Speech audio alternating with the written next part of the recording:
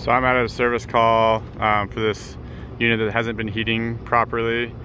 Should be kicking on any second here, so as soon as it tries to kick on, I'm gonna stop talking so you can hear what it's doing.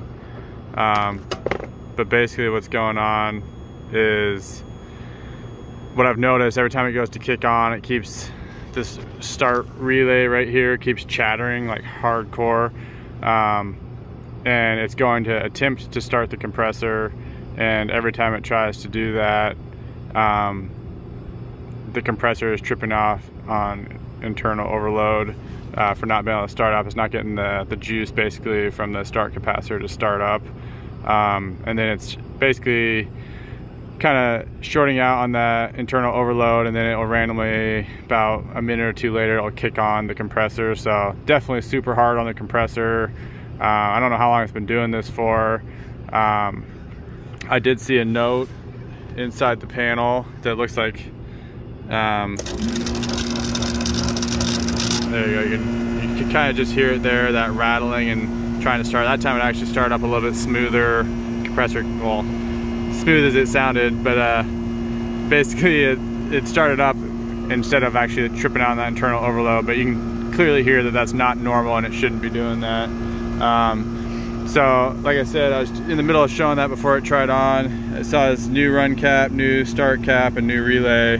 I think this is a York split heat pump here.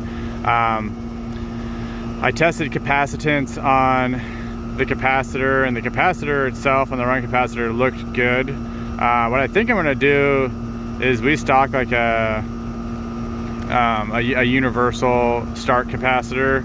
I think I'm gonna just take out this whole deal, because I mean, if it's been ongoing and if it's already been replaced once, I just kind of want to go away from this style and go to that kind of universal start capacitor that most HVAC shops are stocking now.